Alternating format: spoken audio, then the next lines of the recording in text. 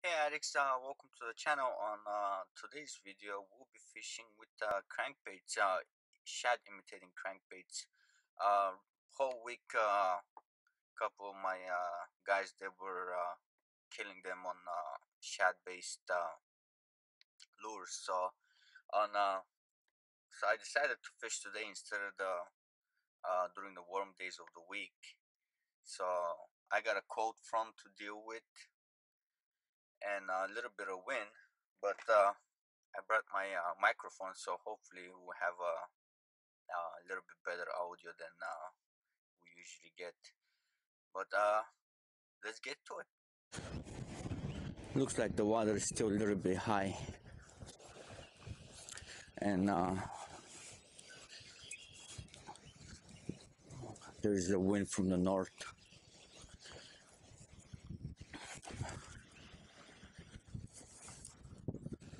But we'll see.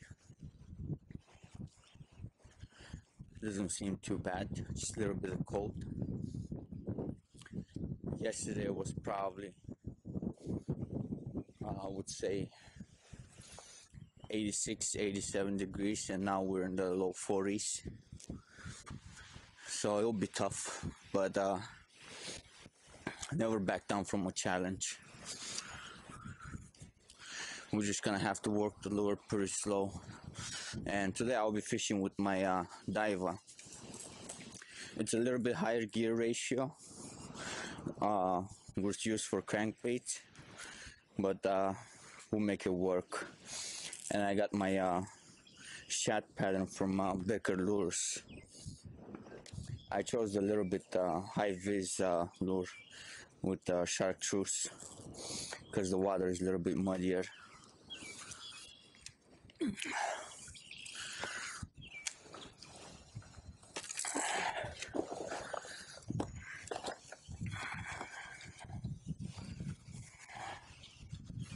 I'm gonna be using the shad scent today, simply because right now the shads are getting to spawn, and in some areas they're spawning. So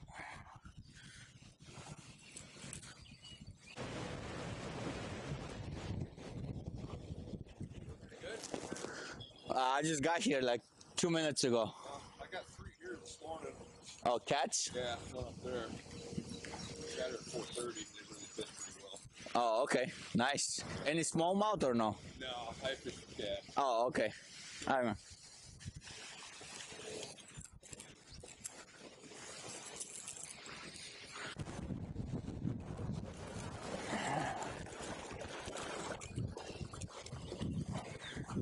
Let's take this fluke.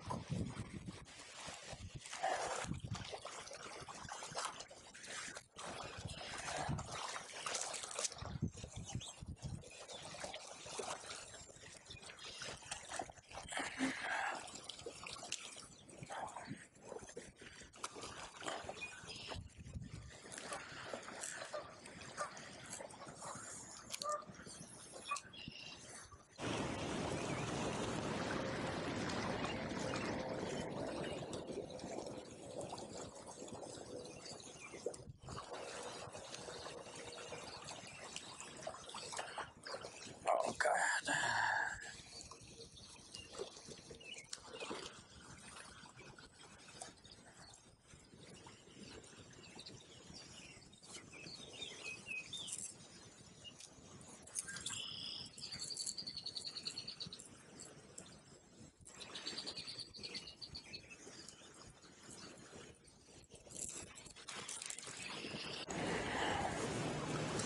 Oh, this is the second lure that I snagged.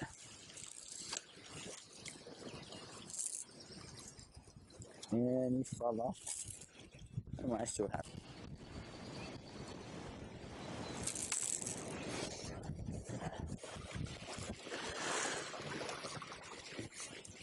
Yeah. Well, that's a yum craw, that's for sure. But they're using a tiny jig for a crappie. I don't think that they thought this through, to be honest. Yeah, look at this. It's a little baby jig on a craw. That wouldn't work.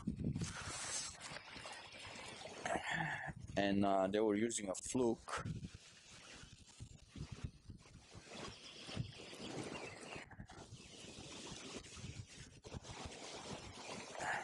With this hook, which is a no-go.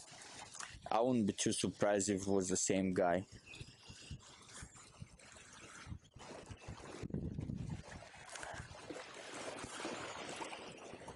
Yeah.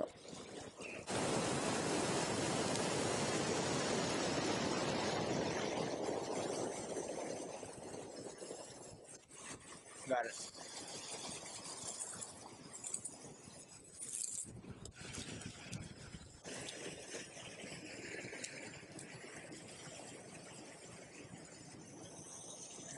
It's a nice largemouth.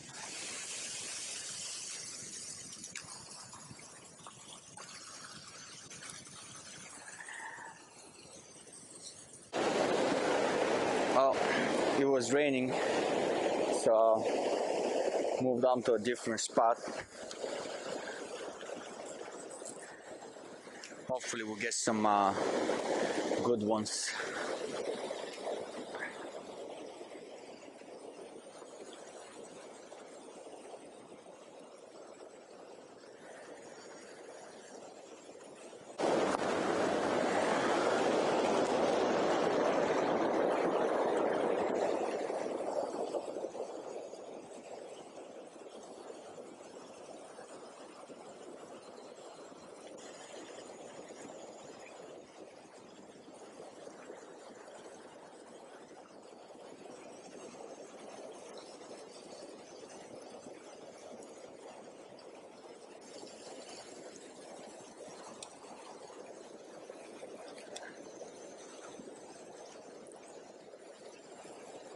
Oh, it's a good fighter right there.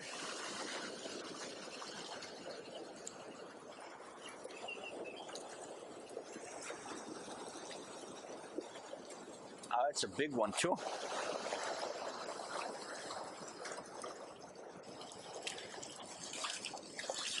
Wow. Take a look at this, guys. Take a look at this.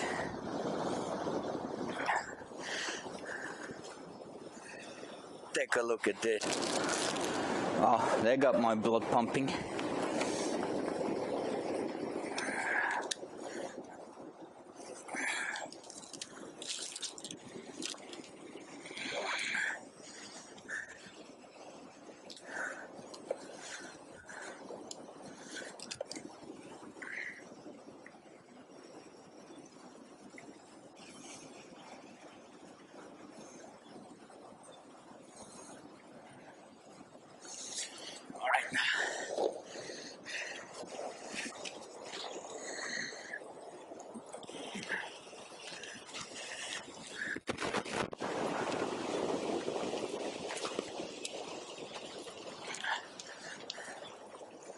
Now I don't feel that bad losing my lure.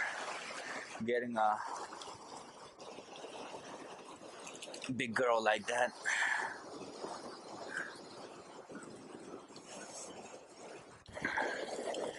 And what I was doing was just casting it on the stacks of water.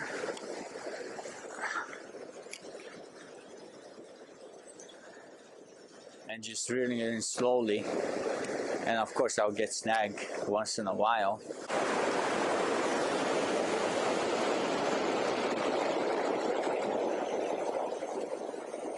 But anyways, even those big bass, they'll stack up around these areas and those low current areas. So it's always good to check. You never know what you're gonna catch. As you guys saw, that was a nice You don't get 3-pound smallies that often, especially on a small river system like this one. That was a nice bonus. And I know over here there's a lot of walleye, but we're definitely after smallmouth. I'm surprised that 3-pounder didn't put up that big of a fight.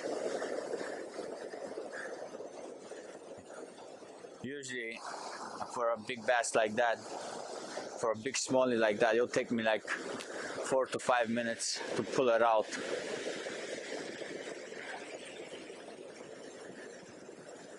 But like I said, that one probably was just trying to spawn.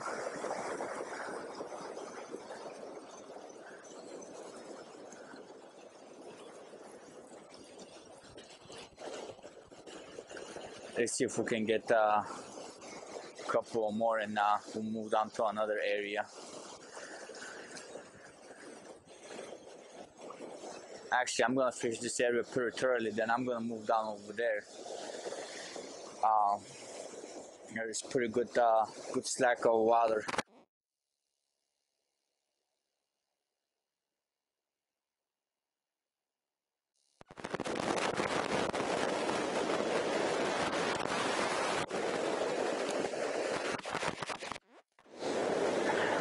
Like I said this morning, the conditions are real tough. We just had a cold front come in, drop the temperatures about 45 to 50 degrees. Right now it's 43 degrees, and last night it was, yesterday I should say, it was on the high 80s. So it's tough. But, and we just had a little bit of rain. So that's another minus.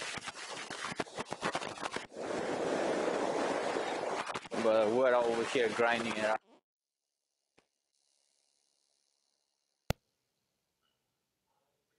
Yeah, so over here, something went wrong with my microphone, so I gotta do a voiceover.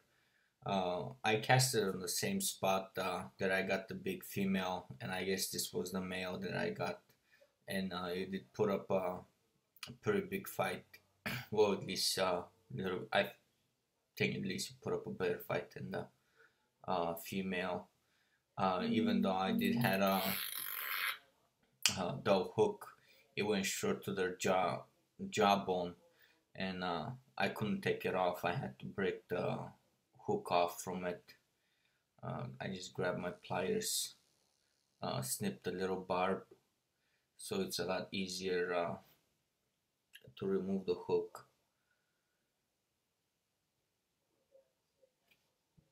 And like I said, I don't know why the audio wasn't working, but I'm pretty sure this was the male guarding the nest or whatever. But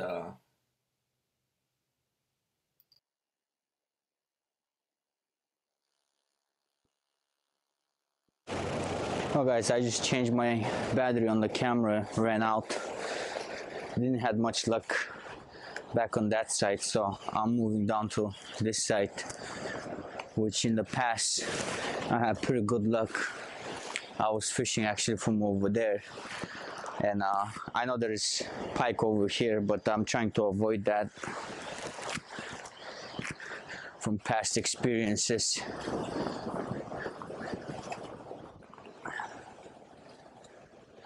So hopefully we'll get on some nice big girls.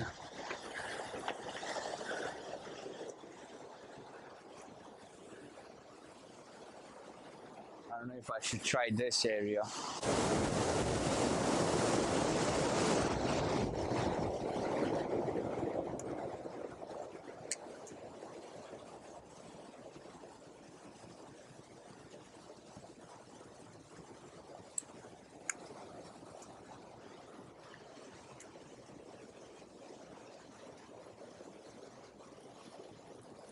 Oh, that's a big one.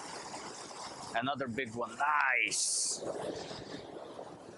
Now the landing part is gonna be difficult. Oh yeah.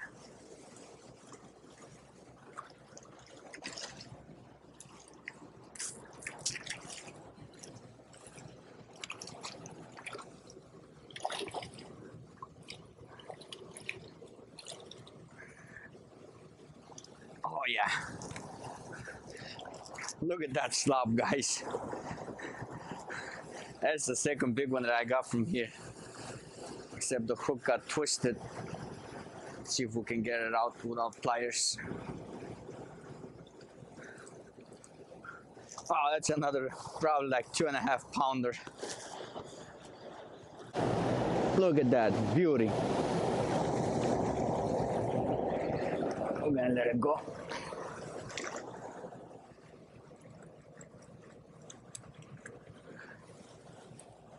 That's another beauty.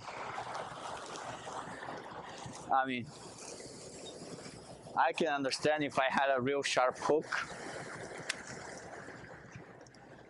But guys, take a look at this.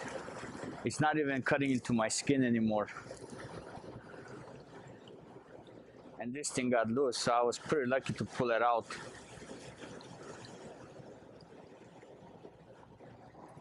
Amazing.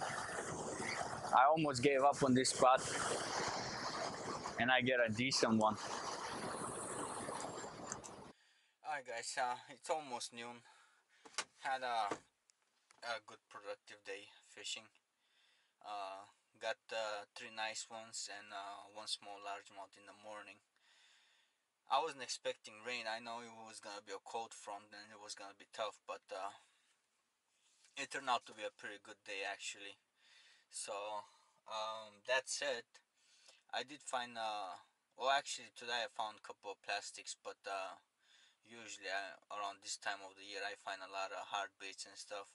Let me know if I should do a challenge with lures that I have found. I will include young and fishless on it most likely. Oh, probably. He'll love to do a challenge with me. So let me know down in the comments if we should do a lure challenge that we find from the river or pond. So thanks for watching, guys. See you guys on the next one.